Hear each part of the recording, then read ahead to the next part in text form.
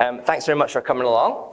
To do this type of presentation, it's not really a techie thing, it's just about giving stuff back to the community. So thanks all for coming today. So let's jump into it.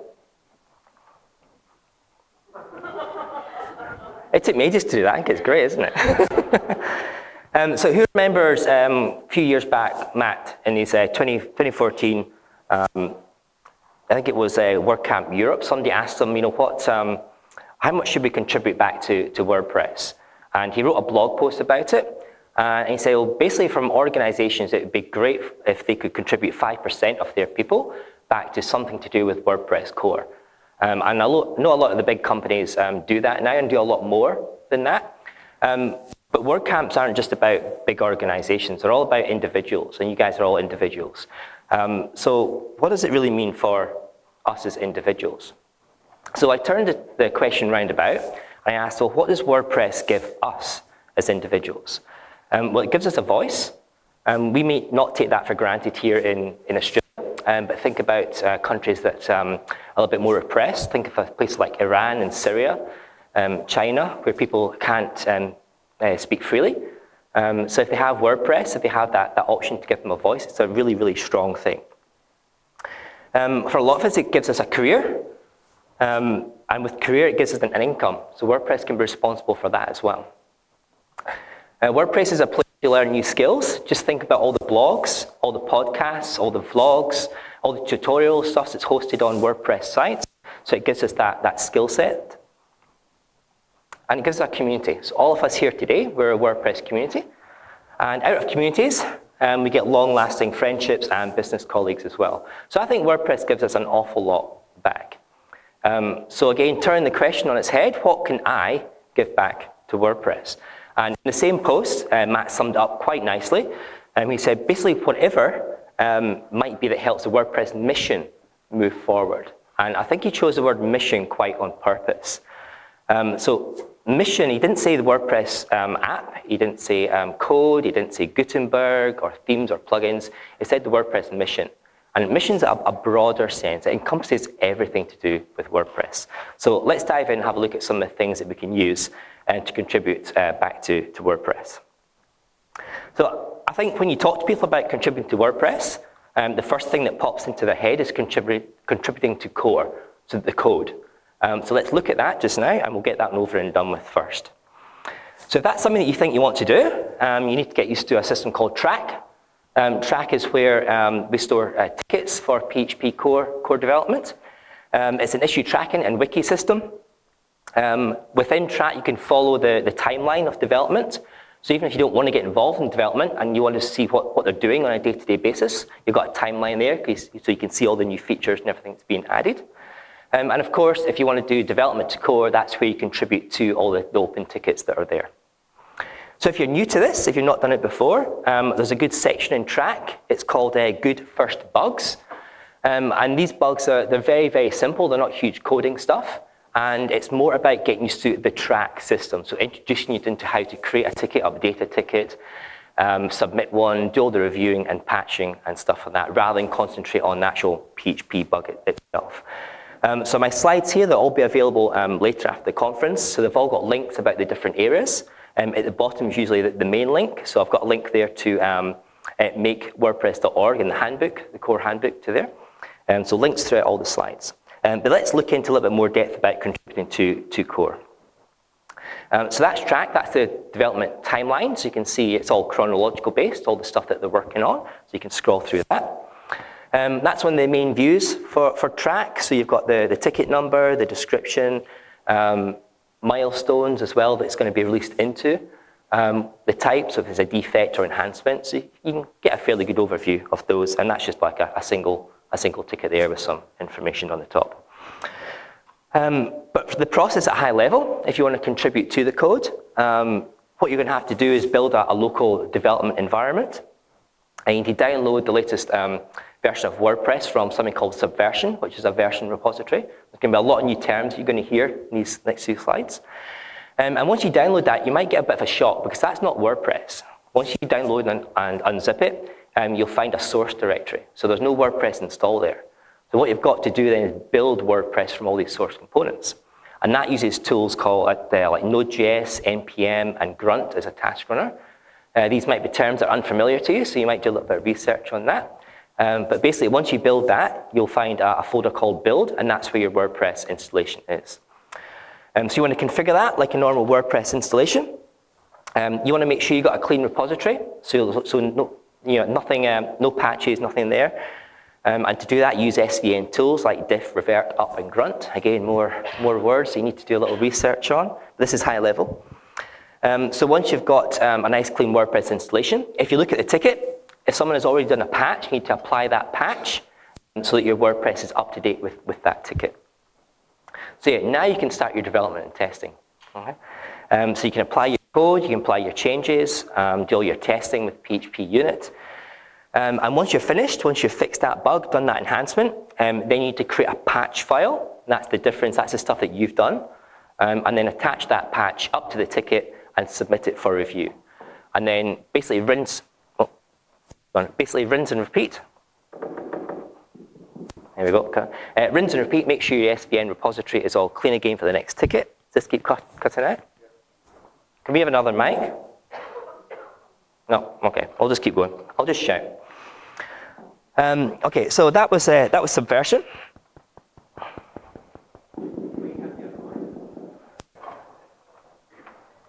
As well as Subversion. If you're looking to contribute to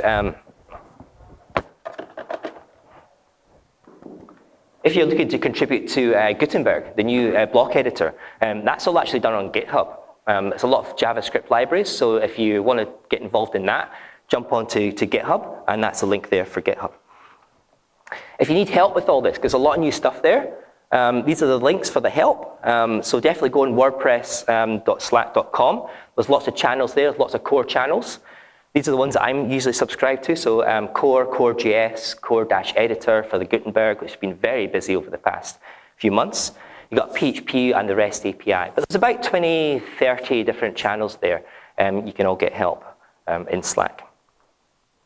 Okay, so that's contributed to core PHP. Let's get that one out of the way. So here's some other stuff that you can help with the WordPress mission, the WordPress project. So plugin and theme devs, they're huge parts of WordPress. They extend the functionality. There's always new services. There's always new APIs coming along for WordPress that you need to integrate with. There's new niches as well. So you might find a particular community that requires something you need to do. Or there could be a particular functionality that comes out of a project that you can spin off into a plugin. So if that's something you want to contribute to, basically what you do is you create your plugin the first time, you zip it up into a zip file, and then you submit it to the plugin review team. And what they'll do is they'll run all the stuff in the background. If it's successful, if they think it's worthy of being in the directory, then they'll create an SVN repository for you and your username and password, and then development from there on is under SVN for that. So there's a link to that, plugins.wordpress.org. There's a make channel as well for plugins, and on Slack, the plugin review as well. Themes as well, so if you're not a plugin developer, if you're more creative, if you want to do some designs, you can do some theme development. So there's always new devices on market. Every year there's new iPhone or new Samsung with new resolutions that you need to update your themes to. There's always new design concepts that come out as well. And again, same as plugins, new niches and new people, different communities that are looking for different types of themes. The process for themes is very similar. You zip up your theme once you've finished doing it, and you submit that for review. And then once that's approved, then you'll get an email and they'll move that into the directory. But if you are looking to develop theme, there's a couple of plugins that are quite useful. One is called the Theme Check plugin. So if you are going to do theme development, then you need to install the Theme Check plugin. And that, in the background, just goes through all the different aspects that are needed for the theme review, just to make sure it's okay before you go and review it. And then a link there to the theme upload file link as well. There's a reference on make.wordpress.org/themes. That's the main place to go. And as always, a Slack channel, theme review, if you want some help with doing that. Testing and reviewing. So if you're not a developer, if you want to do something else, rather than actual development, you can always help out with testing and reviewing as well. So we're looking at raising the quality of the WordPress experience when you start testing. If you're still a developer but want to help out in the testing point of view, if you don't actually want to write the functions, then you can help with the automated testing with tickets and plugins and themes. So you can run things like QUnit, which is the JavaScript tests, and PHP unit, which is the PHP testing. So you can run those against tickets and plugins and things if you want to help out that way. If you want to do some beta testing, so WordPress has always got a new version that's coming out. Version 5 is very, very close. But there's always a pre-release version there. If you fancy yourself as a beta tester, you can download the latest nightly build. And then once you've got the latest build, you can install the WordPress beta tester plugin there and get on testing. Just have a look around, see if you can find some bugs and report those to Track. And that could be your contribution to WordPress. So as well as development and beta testing, there's also user testing as well. So we're talking about functionality, the user interface. So you can have a look at the new builds and see about the new features. Are the buttons okay? What about the menus? Is it actually usable from that point of view? And of course, the big change that's coming to WordPress soon is Gutenberg. So if you want to have a play around with Gutenberg from the UI point of view for the user testing, then go ahead and download the nightly builds and have a play around with that. Gutenberg has got a lot of attention recently. It's going to be a huge change. So definitely, it's, if you are looking to do some user testing, that's a big area that definitely needs a lot of testing over the next few releases. There's a few links at the bottom. There's a make/test, there's a core/test channel as well, and there's a core handbook link there to testing. So theme reviewing as well. We talked about theme development, and once you've finished theme development, you put it up for review. Well, there's a team there that looks at all the themes. So nothing goes in the theme directory unless it has a review. And on their page, they say that basically the team is open to anyone. So you can join today if you want to do some theme testing. These guys look after the review requirements, so the list that you need to require before you can submit and it gets put in the directory. And they also look after the unit test for the theme as well, and the plugin. Yep. So let's look at accessibility. So accessibility is really, really important with WordPress. We want WordPress to be able to use by everyone, and that includes people who need to use it accessible. So there's something called a WordPress accessibility coding standards. On their page, the team looks after this. They basically say that this is their mission statement. All new updated code released in WordPress must conform with the WCAG, that's the Web Content Accessibility Guides at level AA. Now, I'm not going to go into that. There's a lengthy document. There's a link there that tells you what that means to be AA certified. But that's the accessibility team's mission statement. So they are looking for people who know how to test in the accessibility field and know how to use the assistive technology like screen readers and things like that. So if you've got experience with that, that's definitely something you can use to contribute back to WordPress if you're not a developer or anything else. You can test existing patches, existing track tickets there. You can test those, or you can jump straight in with Gutenberg. There's been quite a lot in the press recently about accessibility and Gutenberg, a lot of talk recently. So why not jump in if that's your particular area?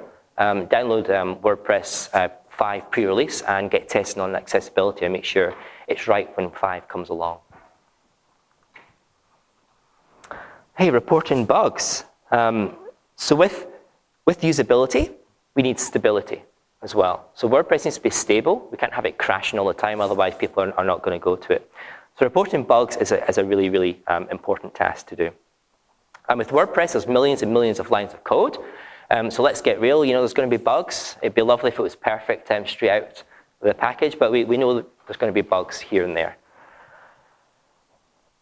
So if you are reporting a bug, it's very, very important to make sure that WordPress is the actual cause for that.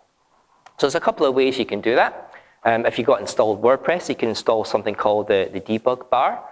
The debug bar just gives you a separate window, and it shows you all the output that WordPress plugins and the theme files generate. So if there's any issue, if you think you found a bug, install that plugin, and then have a look in the debug panel, and it'll tell you all the PHP warnings and errors that are being thrown out. So make sure it is WordPress that is generating the error before you go and submit a bug.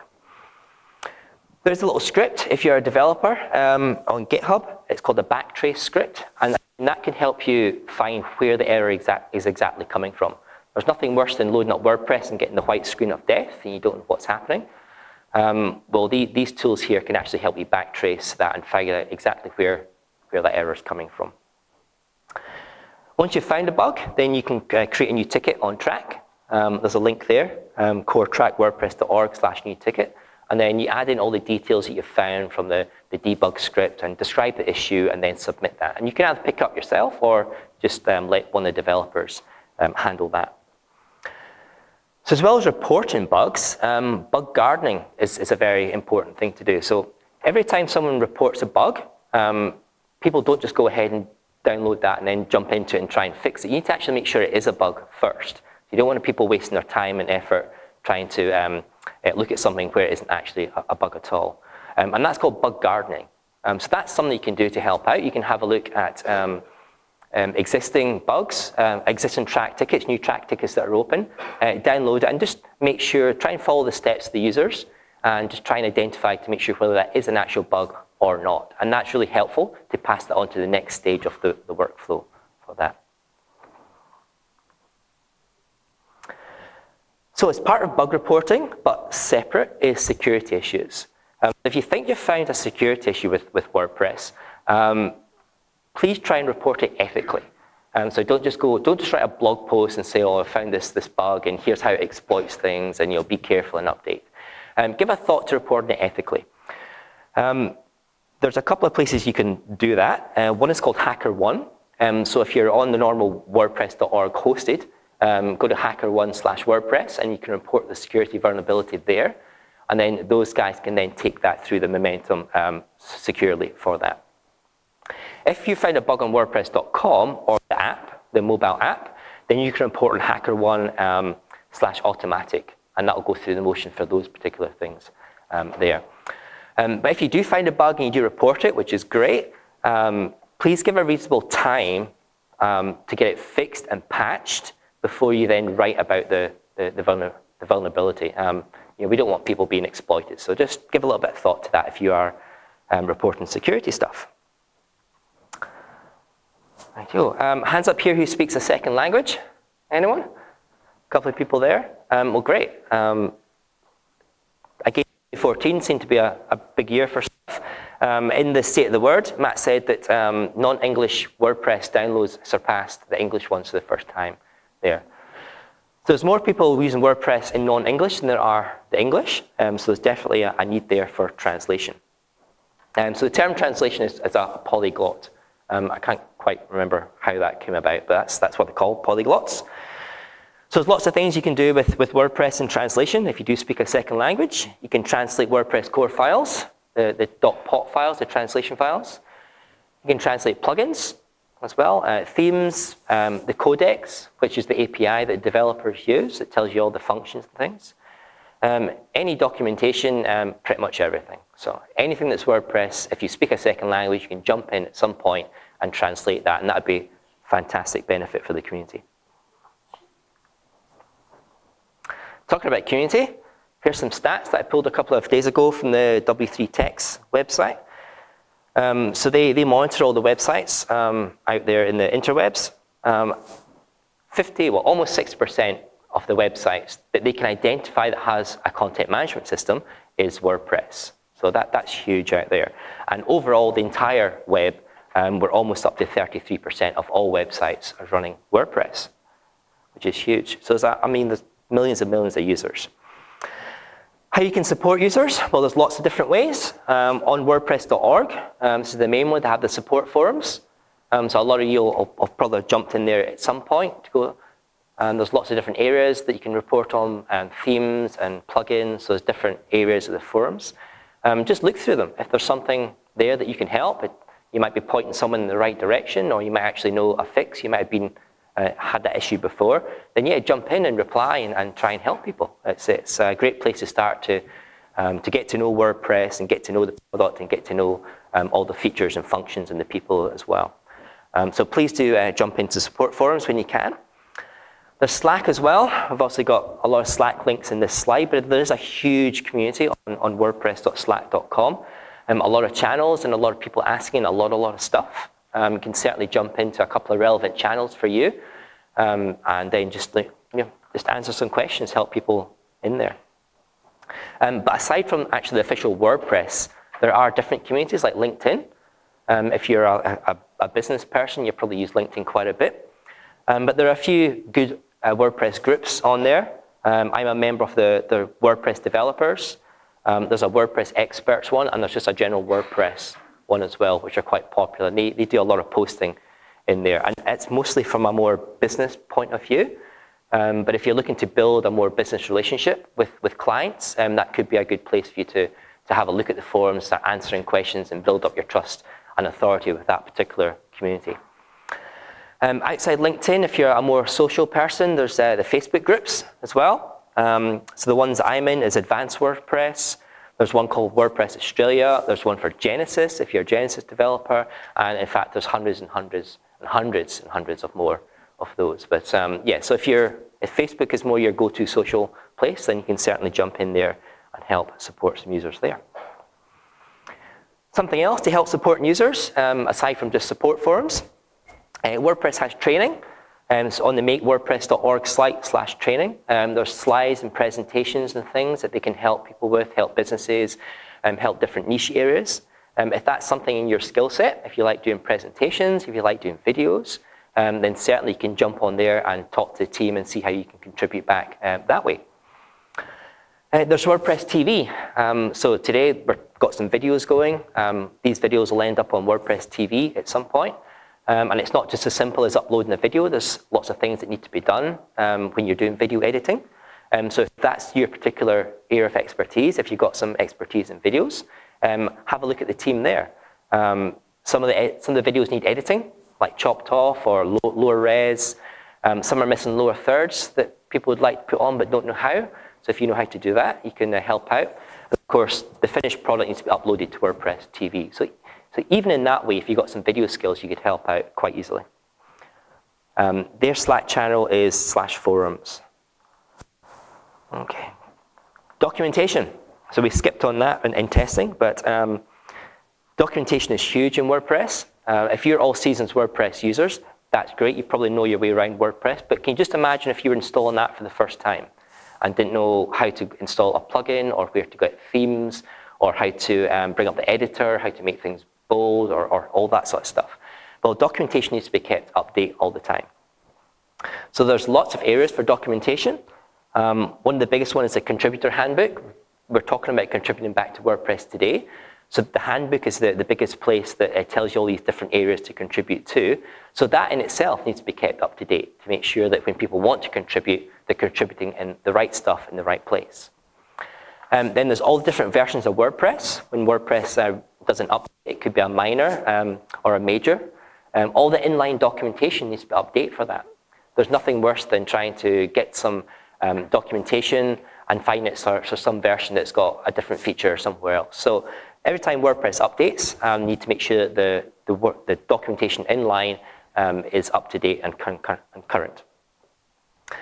So there's all the developer stuff as well, all the functions, the APIs. If you're a developer, you might not want to develop a plugin or contribute to core, but if you're using WordPress development and you come across something in the development documentation that's wrong or missing, then you can edit it and just change it. And again, that's contributing back to the WordPress community. It's helping other people. Public speaking. Why not give it a go? So at local WordPress meetups, they're always looking for speakers. We're always looking for speakers, and at the national WordCamps as well. It doesn't really require any previous speaking skills. Just get up and do it. In fact, we get really, really excited when new people want to speak. We really encourage new people to get up there and speak about it. And I've had people that say to me in the past, oh, people won't be interested in what I have to say. And yes, we do. We love to hear from new people. We are interested in what you say. And you don't need to talk about something huge. You can talk about a project, a theme you've been working on, a cool little feature that you found. Gutenberg's the next thing. So, a cool feature with Gutenberg. Just anything at all. And you don't have to talk for 40 minutes. You can talk for 10 minutes, 5 minutes, or just as long as you feel comfortable for. But I'd really encourage you guys to get up there and give a talk, a little speech, something about WordPress. It really does help, and the local guys, local meetups really do appreciate that. Volunteering, Ricky mentioned it at the start. All these meetups, all the WordPress meetups, all the WordCamps, everything's run by volunteers. So all the guys in the red shirts. So you might want to contribute that way. We know that your time is precious, and when you want to volunteer, we really appreciate that. You have no idea how much we do appreciate people volunteering for the meetups and the WordCamps.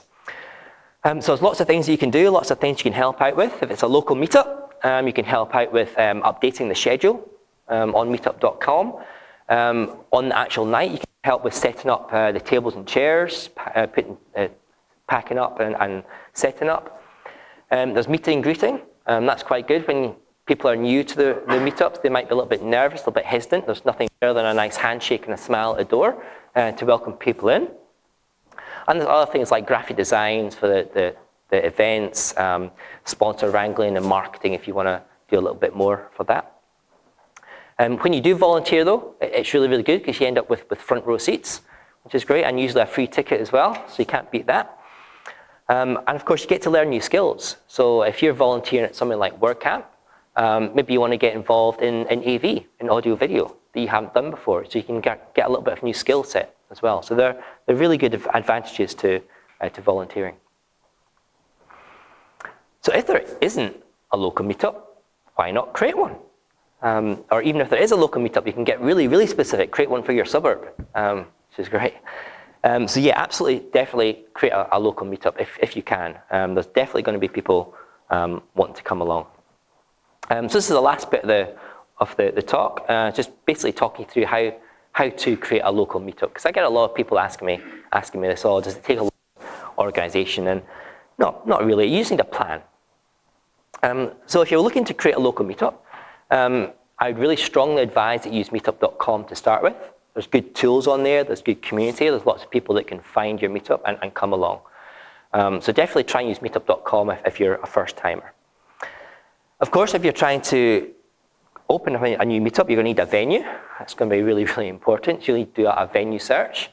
And with a venue search, you need to bear in mind that the type of format that you're looking for. I know it's the last one on the slide there, but if you're looking to do a meetup that's just a coffee and a chat, then obviously looking for like restaurants or cafes. Or if you're looking for something to do a little bit more formal like this sort of thing, then you're going to have to look for venues that have got AV equipment and things like that. So just bear in mind the type of format you're looking for when you're creating a meetup as regards to venue. There's going to be some costs involved. If you're running on meetup.com, there's organizer fees, and they're $14.99 US a month, and that's about 21 Australian dollars a month, just to run that on Meetup. There's costs for venue as well, maybe. I'll touch on that a little bit later. But definitely there's going to be time commitment. So if you are wanting to run a local meetup group, then please ensure that you can put some time and commitment to make that thing run and just make it run smoothly. Try not doing it solo. It's a big mistake. Really, I've tried running a couple of meetups solo and it sucks the life out of you. So try and have at least one or two people in the background that can help, even for things like if you go away on holiday, someone to run it. So definitely have a look at getting a good team of people there. And of course, topics. You need to make sure that you've got a list of topics there. Don't just like create a meetup and say, yeah, come along, and then, oh, actually, I don't know what I'm talking about. So a little bit of planning is good. Maybe build like 6 months worth of topics or something like that. If you have started a meetup group very recently, and you're not already part of the WordPress meetup chapter, then it's something you might want to consider joining. So as of early this year, there's 617 official meetup groups across the whole planet that are part of the WordPress meetup chapter. You need to have at least one event per month to be able to go into the chapter program. And you need to abide by something called 5 good faith rules. And there's a link there to them. And it's basically being inclusive, welcoming, and giving everyone a fair go, basically. What happens is you do step down as an organizer, and then automatic, and the meetup chapter step up as the organizer. The benefits of that is they pay the fees. which is good. And they give you support as well. They can give you, if you're really struggling with the venue costs, they can subsidize or help with venue fees as well. There is a few things. You need to commit at least 3 months in advance to that. So you have to have like three months worth of meetups in there before they can help you out.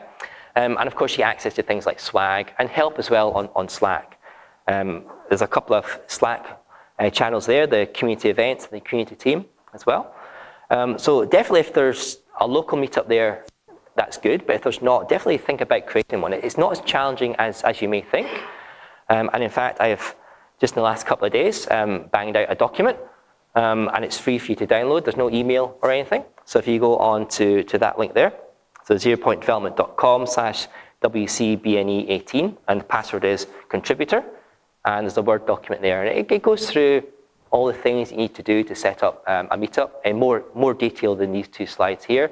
We talk about scheduling, we talk about costs, look at different types of venues, and I've even got like maybe 20 lists of topics there that you can use for the first few months. So definitely download that and have a look at that and take that away as a freebie. Those are the images that I used, and that's me. That's all done. Hopefully with time to spare.